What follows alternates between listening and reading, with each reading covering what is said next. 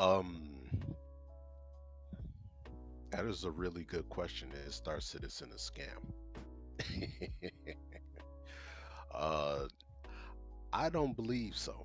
I don't believe Star Citizen is or I would say CIG's uh tendency for their their practices of the game, or their practices, their development practices, to be in a compromising in nature, or scam in nature. I don't see that at all. But however, the the history of CIG and the Star Citizen development over the past had led people to believe that that is the case, due to the the nature of how they communicate with the Star Citizen community in the past, not being forthcoming with certain information, and not keeping true to certain deadlines, and not having a true uh, transparency on a continuous basis, when that was the premise and the foundation of the relationship between the backers and CIG in the first place. Right. So it kind of looked like that at some point, and a lot of people, including myself, have questioned the legitimacy of CIG and the Star Citizen title. But I can understand, every game developer out there run through some form of situations, being it legal or financial, things of that nature. And there's have been game studios out there that couldn't produce after making a big, huge announcement, and setting out promises that they couldn't live up to. There's a lot Right. of game developers out there like that, that had that situation. Right. That being said, Star Citizen is, um, or CIG, they managed to keep their title afloat, despite the rhetoric and the criticism, and the overwhelming doubt. You know, that's just my take on it. Okay. Okay.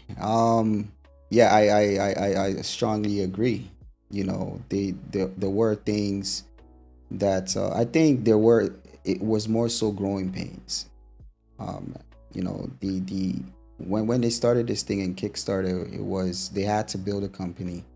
They had to build the tech to be able to do what they said they wanted to do. So throughout that Yes. whole process, you can expect some bumps down the road. So yeah, I strongly agree with that. Yeah, and it's and that's not just in the world of gaming, but that's Hmm. in the world of business across the board. Hmm. And there's always going to be um, obstacles and tribulations as you go. Even when you have a successful game title or successful businesses, there's going to always be challenges Hmm. that you have to meet in order for you to be successful. And the more challenges you face, and the small wins you you gain, that makes you stronger, that makes you smarter, that uh builds character, that allows you to build up confidence to keep going. It's not so much as as the obstacles themselves. That is the problem, because you can't help that, because there's nothing perfect. There's nothing that there's no way you can control that. That's just things happen, you know. It's how you deal with it. It's how you function with it. It's how you uh, uh, convey what it is that's going on, and who you convey that message to say that, okay, yes, we have an issue, we have a problem, we got bumps in the road and stuff like that, but once we get past this, then we can move on to this and this and this. And in the case of CIG earlier on, during the 2000, if I'm not mistaken, 2014 to 2015 to 2016 time frame, they didn't do well at um talking about or communicating with the community very well on what's going on. There was a lot of gray area, you know. And so, but once they got, I think that once they got their their tires to the road, so to speak, they were able to get the car moving again, and and the community can get on board and go along for the ride. Right, right, right, right. So the next question I have is, do you think, what do you think they could have done better during that period between 2014, 2015, and 16? To be honest with you, my man, man, I don't know. I don't know, because that's that's the thing, you know, with the community, we only see it from our side of the fence, you know. We can easily say that this is what they could have done better, this is what they should have did, you know, the shoulda woulda coulda argument. Right. But there was so many parameters, you know, and things that we didn't know, we know too much about, you Mm-hmm. know. Because yes, we could say that maybe they could have told us what was going on, maybe they should have said this and maybe should have said that, but Mm-hmm. some things are better left unsaid, because if it's all about integrity at the end of the day, it's in on our part, we're we're backing Star Citizen off of good faith. Anytime Mm-hmm. that's a relationship, no matter what venue that you get into, or where you invest your dollars, or where you invest your energy, you doing it off of good faith, Right. off of the hopes that if I do this, I'm going to get something in return. But on their end, the ball is always in their court. The Mm-hmm. ball is always in their court. So it may not be advantageous for them to say anything if their integrity is sound, right? Right. So if if CIG integrity is intact, and Chris Roberts having in his mind that, by golly, I'm going to complete this title by any means necessary, then it Mm-hmm. wouldn't be very advantageous of him or anybody that's in his team to come out and say anything. Right. It'd be more beneficial to let the critics say what they're gonna say, let the people do what they're gonna naturally gonna do. If you're gonna be on board, be on board. If you're gonna jump ship, right? Because it'll be that much more glorious when they come out and say, "Bam, here's Star Citizen, Right. here it is," right? Right. As opposed to, well, everybody, we got some bad news for you. Mhm. You know Right. what I mean? Right. Right. That's not gonna go off very well. Because look, you got to remember back then, you had the situation with David Smart, right? Yes. Yes. Yes. And he Derek was a Smart. big proponent. Derek Smart. Derek Yeah. Smart. He was a big proponent of this is public knowledge. Hmm. I'm not saying anything to disparage. This is public knowledge. We know this, and we're speaking along in the terms of the Star Citizen community, Hmm. and the growth of Star Citizen and the history. So he was big on uh uh um saying that this isn't gonna work. This Hmm. isn't gonna come into fruition. They don't know what they're doing. Chris Roberts don't know what he's doing. He's in Hmm. over his head. He needs to fold before he gets started. Hmm. And not only him, but other critics, uh, news, coverings, magazines, things of that nature. Different big time websites was covering it. Star Citizen, it was just like Tupac. All eyes on him. Right. All eyes on Chris Roberts. So there was a lot of rhetoric and hearsay and all of the above. So when you when you compile that with the community is watching, Hmm. you see. And so they are stuck to make up their own minds. And if CIG was to come out and say, or Chris Roberts or anybody was to come out and say, "Hey, listen here, uh, we got some bad news," Right. that's not gonna go over well, especially within that time period, because that's the last thing you want to say. Because Right. everybody is gunning for you to fail, and I Hmm. even had that discussion. I even thought that CIG was gonna go belly up. Right. It's not gonna work. Then they can't pull it off, you know. But I Right. wouldn't necessarily will say, even within that, that's not saying that it's a scam. Hmm. You see, I would say that that is just a company that put out a dream. They couldn't make good on that proposal. Hmm. They were in over their head, but at the same time, it's how people perceive it.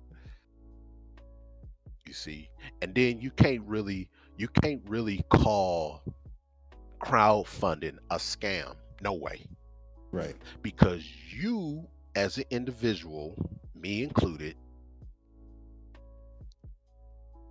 has taken the personal choice to Hmm. pledge in crowdfunded. It's a pledge, it's a donation. Hmm.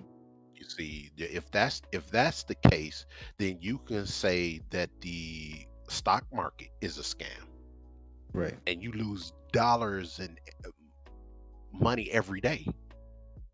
It's not always green. Right.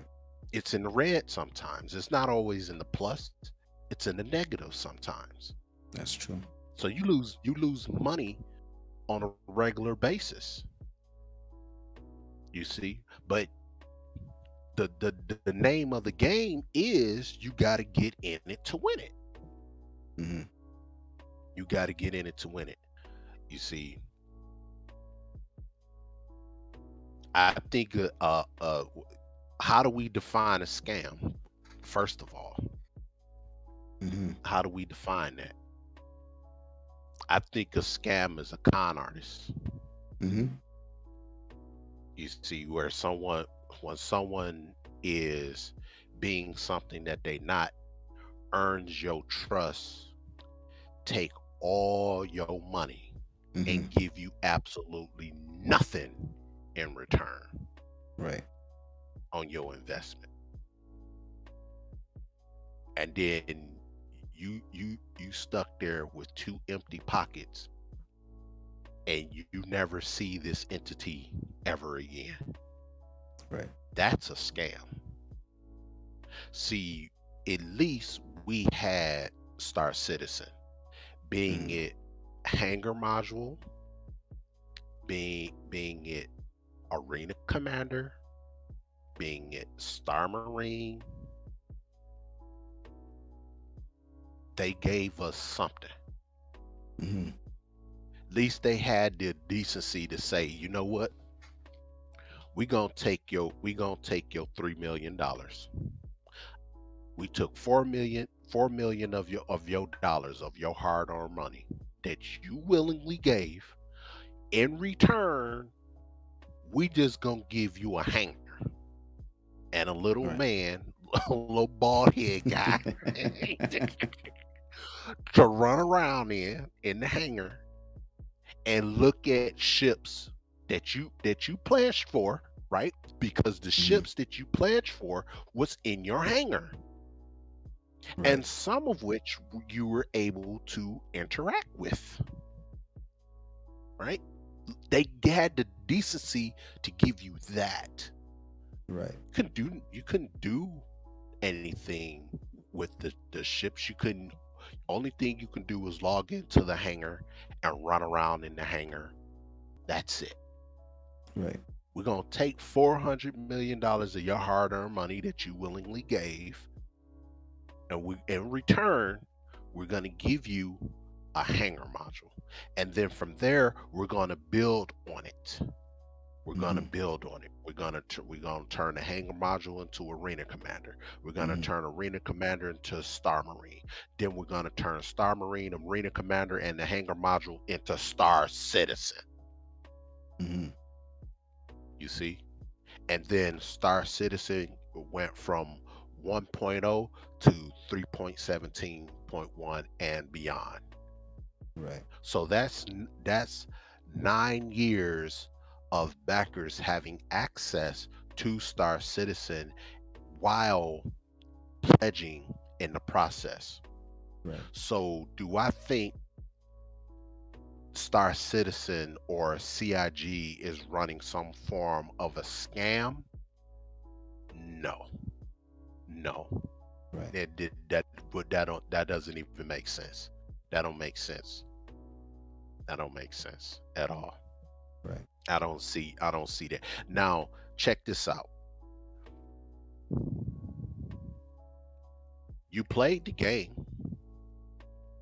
Mm-hmm. If CIG was to close their doors today, right now, Jared Huckabee was to pop on the YouTube, make a YouTube video, make an announcement and say, "Hey, ladies and gentlemen, we're sorry, but we can't go no further.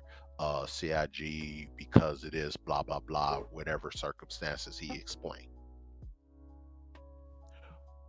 From Hanger Module to 3.17, you had the best gaming experience money can buy.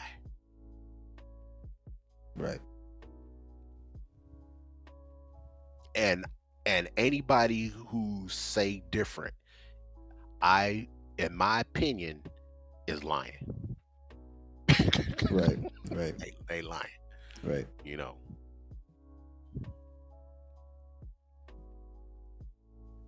Hmm. Okay. Okay. Okay. Okay. So then the next question would be, hmm why would other people call Star Citizen a scam? Reason I think be from my experiences, because like I said, I lived through that era. I was there for that era. Mm-hmm. Um, and like I said before, I too have said that out of my mouth. And Mm-hmm. it, speaking from myself, I was saying it because of the fact that I myself were not used to this form of game development because this was Mm-hmm. totally new for me. You Right. see, my background is was gaming console, right? I come from the world of gaming console. Nintendo, Super Nintendo, Sega Genesis, Mm-hmm. um, Neo Geo, things of that nature. Atari, Xbox, Xbox 360, PlayStation, PlayStation 2 and 3. Right. And through through that gameplay experience, I did not know that games could be played on a computer Mm-hmm. until a friend told me, and he introduced me to Steam Powered. He showed me Steam, Mm-hmm. and he introduced me to the power of PC gaming. So when I got into PC gaming, I later on learned how to build my own computer. I built my first computer when I was in when I moved to Arizona. That was the first time I built my first computer. Mm-hmm. And when I built my first computer, I was searching for different games and stuff of that nature. And I came across Star Citizen, Mm-hmm. and I came across Elite Dangerous, Eve Online, the X4 Mm-hmm. series, that types of games. But anyway, um,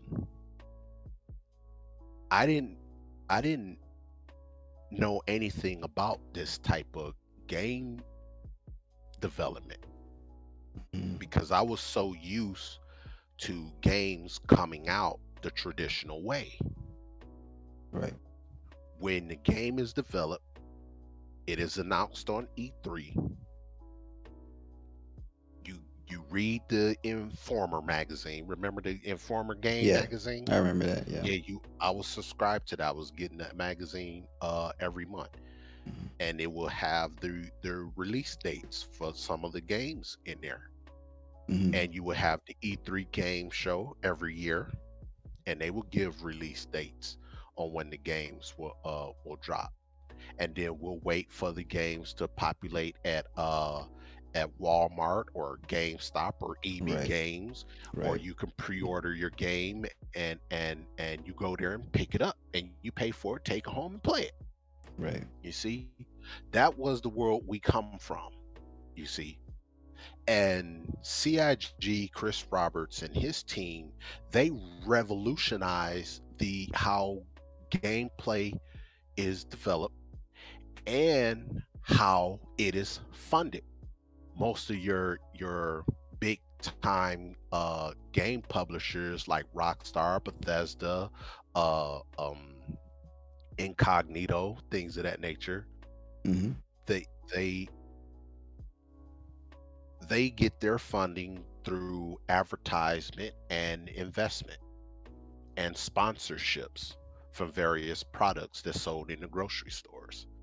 You Mm-hmm. see, so that's how they get their funding, and they also get money from the mother studio that they're associated with, like Sony Computer Entertainment America, or Mm-hmm. or Sony, you know, and Mm-hmm. various Atari, Sega, and various other companies, publishing companies. So they have their marketing strategy as well, and they help with that funding, and they get investors to invest in the project. Mm-hmm. You see, they get movie sales, movie ticket sales, paraphernalia of toys and action figures and stuff. So they make money to get the game developed. You see, Right. that's the traditional way. See, CIG revolutionized that. He said, you know what? Instead of us having a bunch of middlemen, right? Mm-hmm. We're just gonna go straight to the source, which is the gamers themselves. Right. So instead of us trying to find investors and spend all this money that we don't have for marketing and advertisement, we're gonna say we're gonna present this to gamers and say we're gonna drop it out there in the pond, find the school of fish that's looking for a space game. Mm-hmm. Because at the time there was no space games at the time, Right. not on a grand scale. You see, not Right. on mass. You know, there were some space games out there. On EVE Online is one of the oldest ones that was on the scene.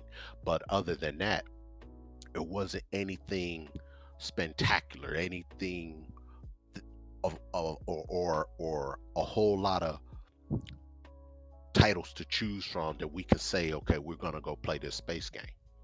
So CIG said, well, we're gonna go out here into the deep. We're gonna plunge out into the deep, and we're gonna open up a poster in front of the fish and say, look, this is what we're presenting. Who's in? And then bam, hundred 100,000 fish Mm-hmm. paying attention, Mm-hmm. opening up the wallets. Here, take my money. Shut up and take my money. We're with it. Right. So that allows the investors and that allows the gaming community to be the investor. So then the gaming community, the Star Citizen community can fund the advertisement, the marketing, the development, things of that nature, Mm-hmm. and so on and so forth. And because of the nature of the crowdfunding, it was foreign. And the only thing that we had at the time that resembles this type of strategy business model is the stock market. Mm-hmm. Right. You see? Right. So or I don't know if you can. Yeah, it was the where you invest in something and you get something in return. So they didn't have to do that. They didn't Mm-hmm. have to give us a hanger module. Right. It was the fact that their integrity was sound. Their integrity was sound and good enough and intact, where they said, okay, these people gave us $4 million. We're Mm-hmm. going to give them a hanger module and a ship that they pledged for. No, Mm-hmm. actually, they give you correction. They give you the ship that you pledged for and a hanger to go with it Right. as a Right. compliment, you see. True. And so yeah, so I think that reason why people say that it was a scam is because of that point that I've just raised. It was foreign. It was Right. new, revolutionary. We wasn't used to it. Right. You know, we were more familiar and common with the old strategy because as gamers back then, you know, how and we're still playing these console developed games right to this day. True. You know, we play all different types of titles. um we're not invested. Mm-hmm. We're not invested until the game comes out, Right. until you see the game at Walmart on the shelf. You're not invested until you ask the guy, get the key, open up the thing, and grab the Right. game out of there Right. and pay for it at the cash register. That is as far as your investment goes, you see. Right. And the way Star Citizen is set up is that their system is designed for ongoing investment with Yes. the pledges and the subscriptions, Mm-hmm. because the foundation is the community. We're the foundation. And when you don't communicate or convey and articulate certain things that the foundation needs to know in a timely fashion, then that can induce a negative feedback from the community where they will say such things and behave a certain way. Hmm. So to answer your question, what could they have done? I I think they could have conveyed something, said something, but I Hmm. don't know what that said something would have been Hmm. because there's so many unknowns, Yeah. you see. Yes. But also at the same time, it would not have been if their integrity was, like I said, if their integrity was sound, and I believe it is, Hmm. then it wouldn't be advantageous for them to say anything in Right. regards to it being a scam. Because if you go along those lines and you entertain that thought when it's not that, the only thing you will do is add fuel to that fire. You'll Exactly. solidify that thought. Right. If you are not a scam, then it's best for you to keep your mouth closed and go on, get get put your hands to the plow and mush on and keep moving forward and present something to hush up the naysayers. That would be the Right. best thing for CIG to do. Right. Right. Right. Yeah, And I believe they have over the years. Honestly, right, even to this day, like there's no other game that does what Star Citizen is right now. It's a tech demo right now, and it embarrasses everything else out there. So I strongly believe that myself too. So right, right, right. yeah. All right. So the last question that I have for you is, what would you Sure. recommend new players or those that are on the fence in trying Star Citizen? I'll say stay there. Hmm. I would definitely say stay there. Stay there. If you have any type of, because this is me saying out of 9 years of experience, Hmm. I will say if you are on the fence and you are undecisive on what your decision is, if you want to get into Star Citizen, that is totally fine. Hmm.